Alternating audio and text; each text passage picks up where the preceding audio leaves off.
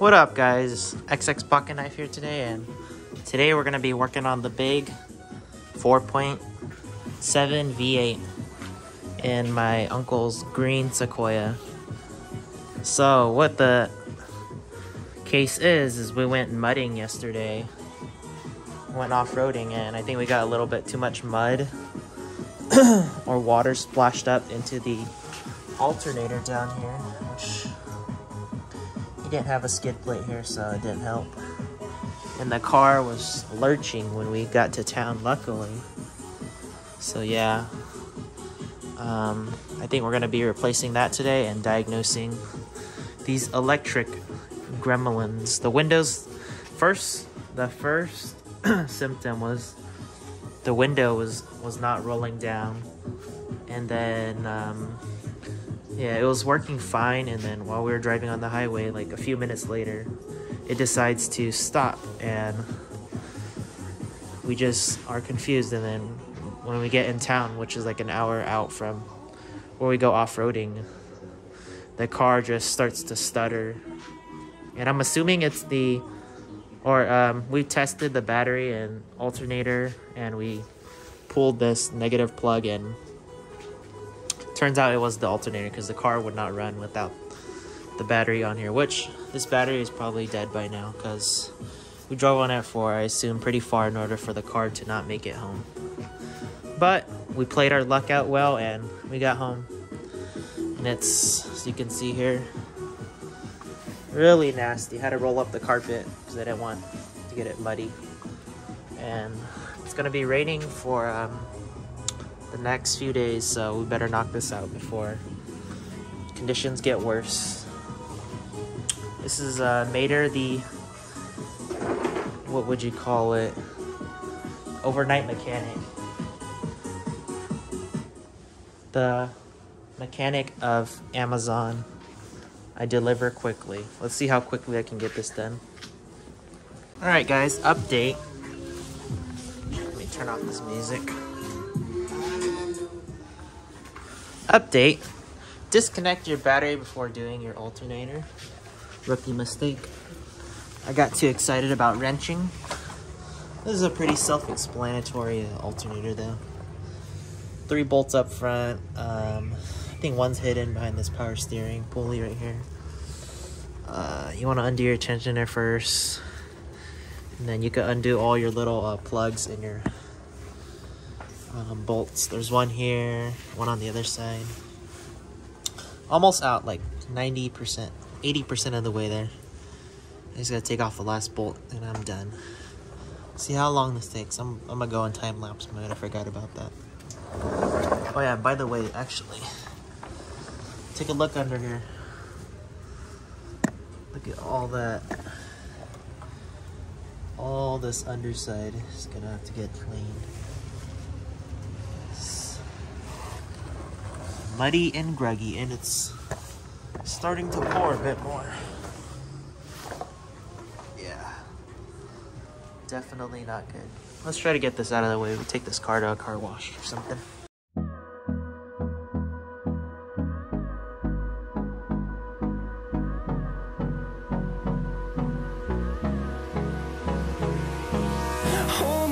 Till I get up, time is barely on our side.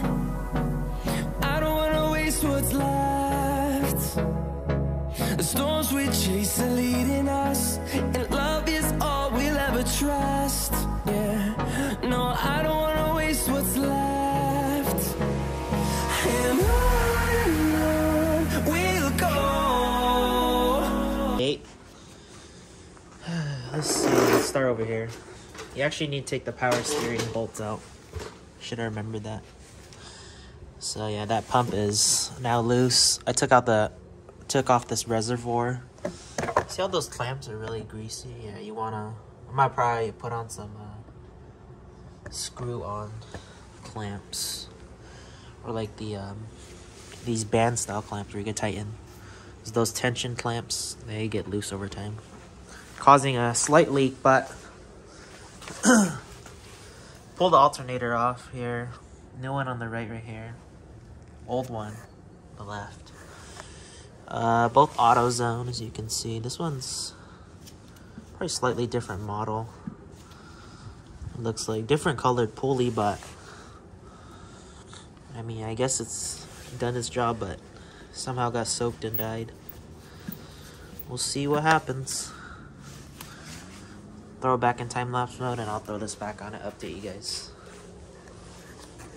Through the wastelands, through the highways, till my shadow turns to sun rays, and on we'll go. Through the wastelands, through the highways, and on we'll go.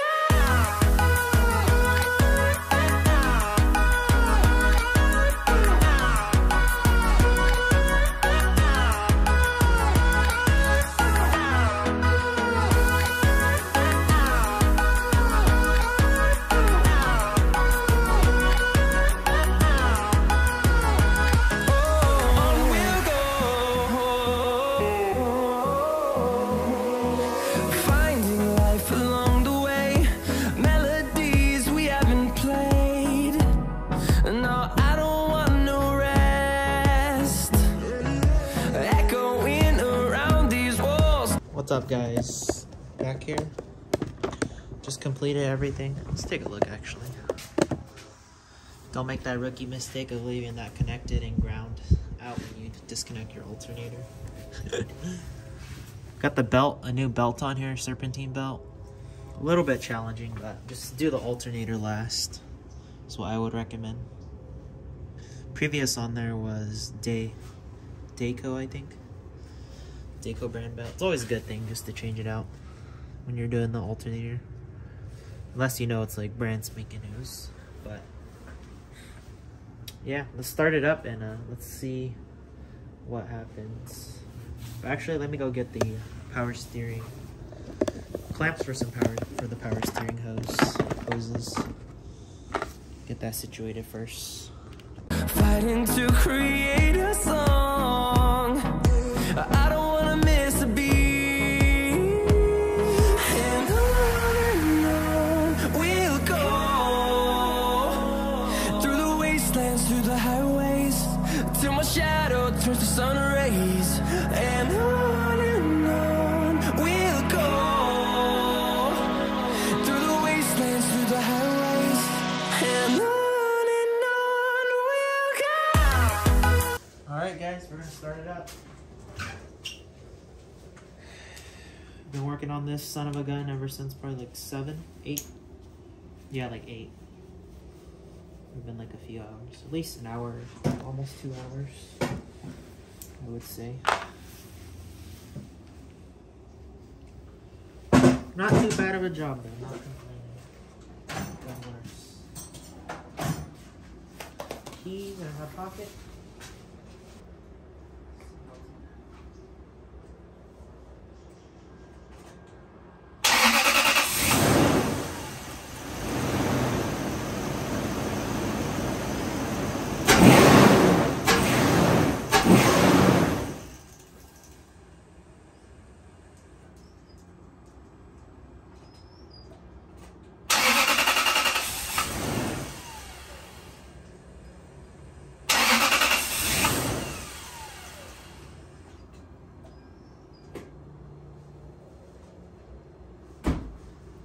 Oh, that's not good.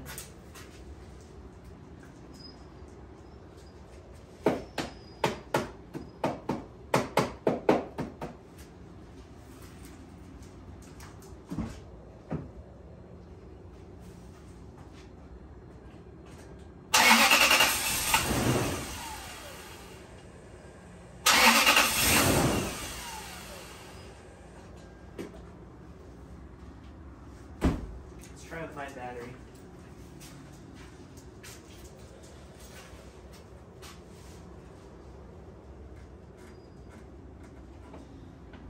Car's not even staying running, which is not good.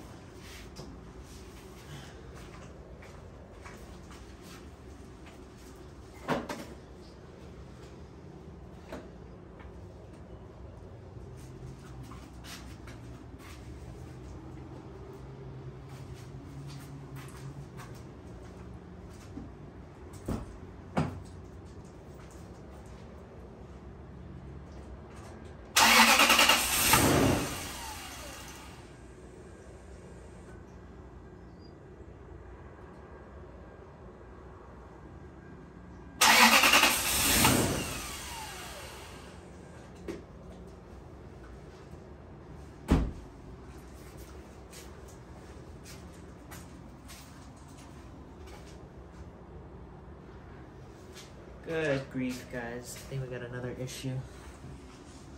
Guess it was never the alternator. Let's see if we could diagnose it. Guys, take two. Had to freaking tear apart this whole fuse panel box thingamabobber.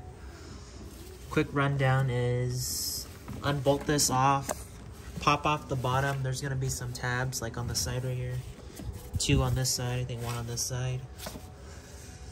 And then this whole top carcass comes out. And then to pop out this, you gotta press in these little tabs right here. 1, 2,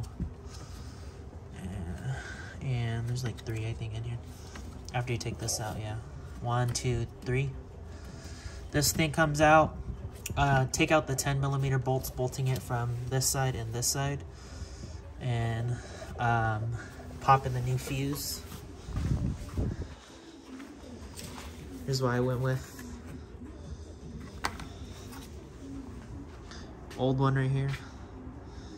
Definitely did not check this alternator fuse. I did not think of it. It would make sense though why it would have blown. This is the new one right here, that white one. And oh shit, almost forgot. Plug these guys back in.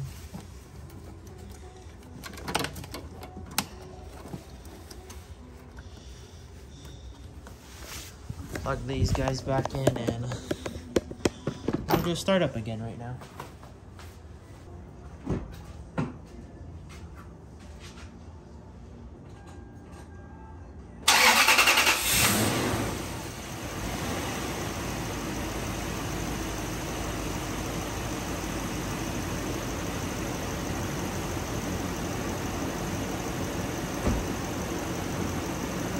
Good as new, boys. Purrs like a kitten.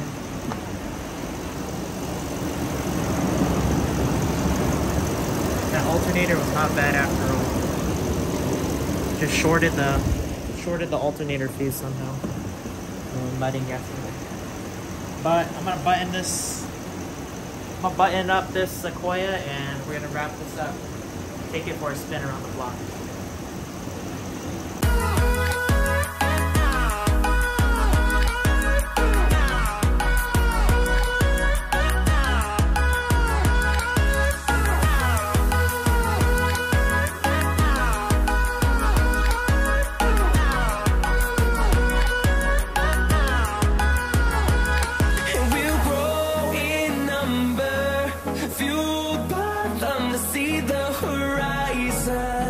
Turn us to thousands, and we'll grow in number, fueled by them to see the horizon. Turn us to thousands, and on we'll go through the wastelands. Guys, chilling in the Sequoia. Definitely has some light issues, but we'll resolve that later. This is definitely night and day difference from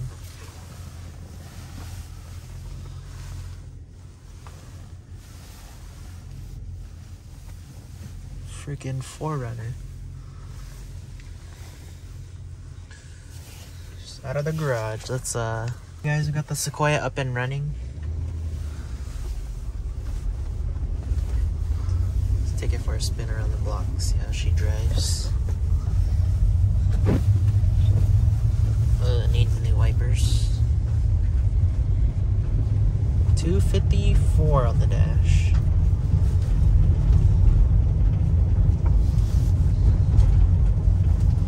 Definitely needs probably like a little alignment. Until it's off, going to the left more.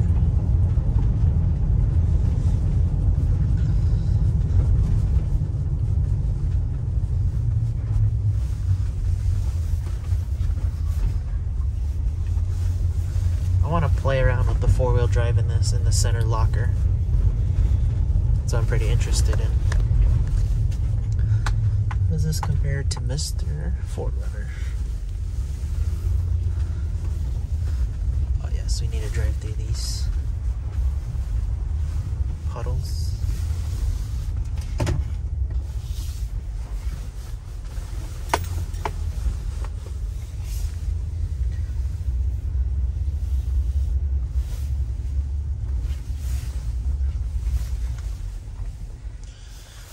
Alright, 4-wheel drive. Look down here. Tap this guy. That's blinking. Center locker's blinking. Green lights are on all four. 4 wheels on. Then center locker. Yeah, the center locker's gone. Let's see. Go to center locker. Neutral, I think. Or no, I don't think we have to go to neutral. Let's see.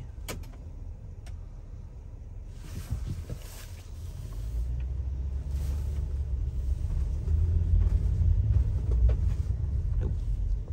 Oh yeah. Center, you can center lock and high, guys. Look at that. High gear still.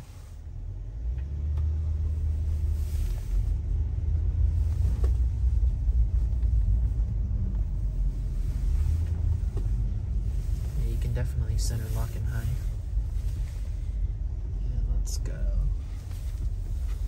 Back around one more time. Just feel that? That's the power being distributed equally when we turn. Jerking the car. Let's see.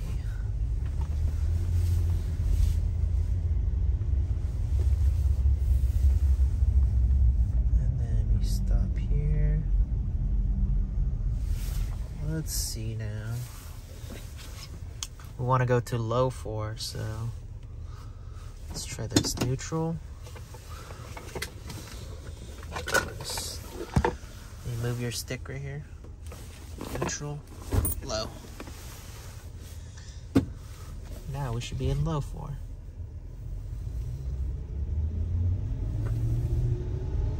There you go. Low 4. And then you want to disengage low 4. You want to disengage everything. Low gear. Because you're in low gear, you have to go back to neutral up here. And then you just shift back.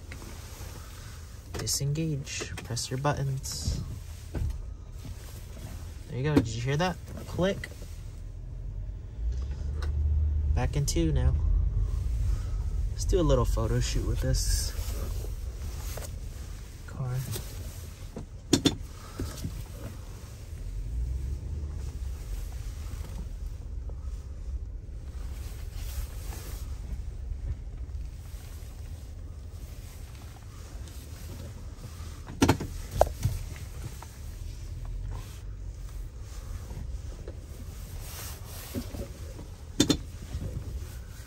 I've always been jealous of the Sequoia size. Let's see how she looks.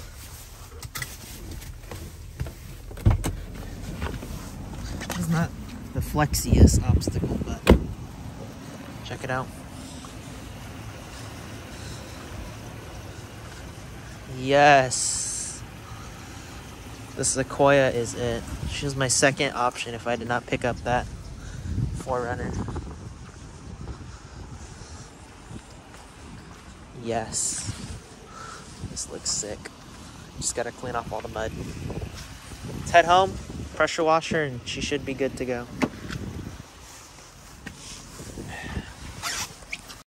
Alright guys, what's up? X Pocket Knife here. In the end though, the Sequoia did stay running with that new alternator and alternator fuse, but it was not the alternator or alternator fuse.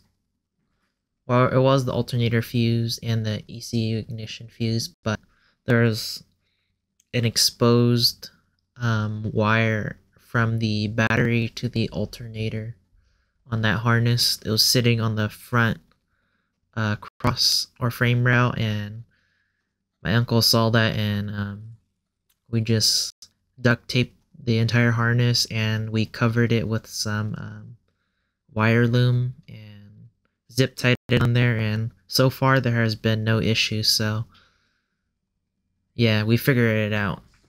It wasn't what we thought it was after doing some further research.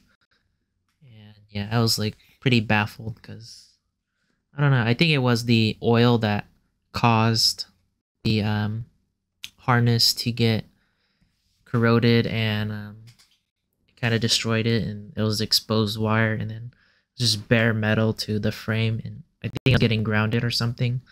Kept causing a short out. So if you run into this issue, the first symptoms will be your windows will stop working, and you'll see ABS light on your dash. But yeah, if you don't see those symptoms, then if you don't have those, then that's how you know that your car is still fine. And you're also, when you run into this issue, your car will be lurching while you're driving. I think that might have been because the car was running had lower voltage and it was just dying. But yeah, that's the solution to this issue, which was not what we expected. Exposed ground wire. So check your harnesses and make sure you got no exposed wires, and you should be good to go. Alrighty guys, peace out.